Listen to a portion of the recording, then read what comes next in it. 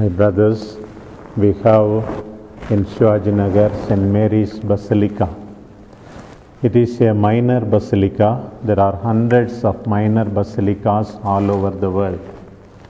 But in the church we have 4 major basilicas situated in the city of Rome.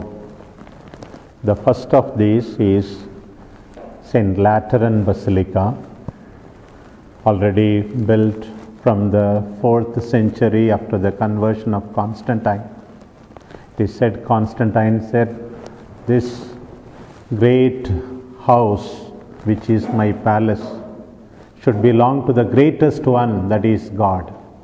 That's why he gave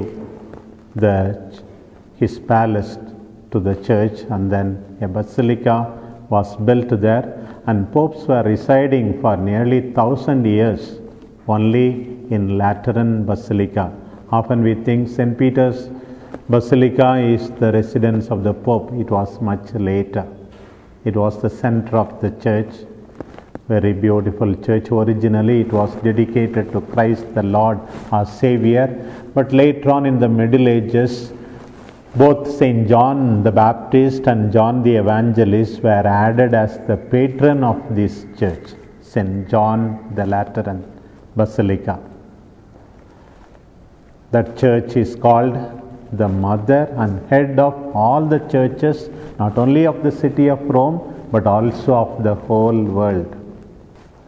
We have another great basilica, that is the Basilica of Mary Major, which was built in the 5th century after the Council of Ephesus declared Mary as the Mother of God in the year 431.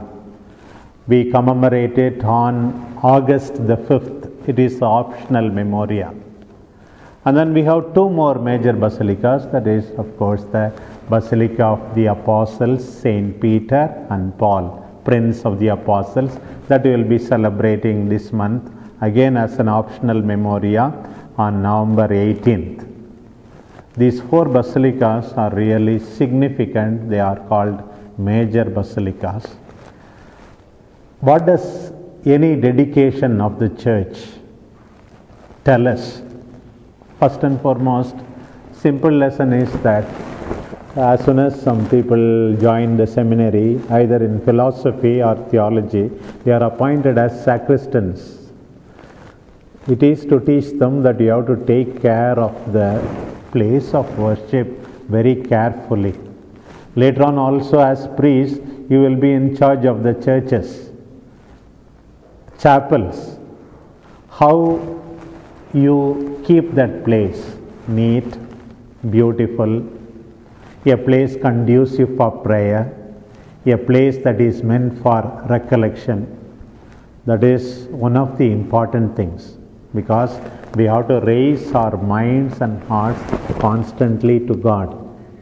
Not only as sacristan, how do you treat this place of grace?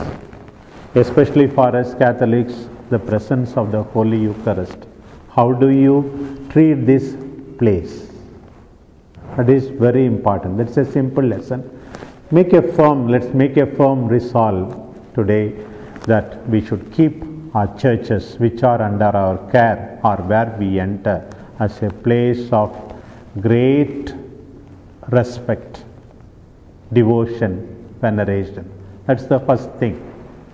So sometimes people make noise here. You may come for so many things, choir practice or this and that, or how you really deal with this place tells upon your real commitment to God. Whenever we go to a new convent, sisters, Father, come to our chapel, come and visit the chapel. That's what is my experience also. And most of the time they keep it very beautiful. That's it. Coming to the more important lesson. Today, the Lord is telling us that He is the temple in the gospel. They did not realize it maybe. St. Paul tells us we in turn are the temple. You know, the water flowing from the temple of Jerusalem is water that has life, lot of fish it seems. The trees were giving abundant fruits it seems. and even the leaves were medicine, it seems. We receive from Jesus our Lord His body and blood, which gives us life. In turn, we are called to be giving life all the time.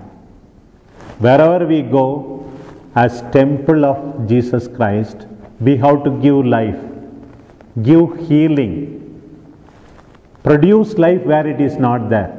As I have been repeatedly telling you, wherever we go, we should make people happy, we should be blessings to them.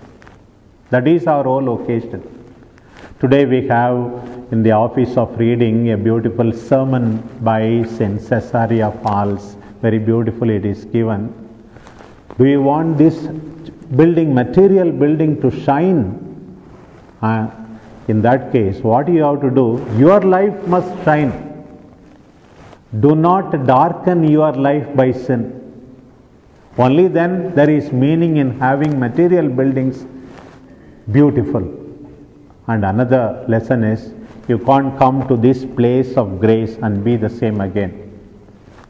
Zacchaeus, he was different.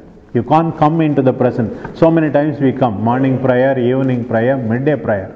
You can't go back the same again. You encounter God, we must be transformed. May we take these lessons and may we realize that we are called to be the temple. From the true temple, Jesus Himself will receive life. Let us be temples which give life and healing.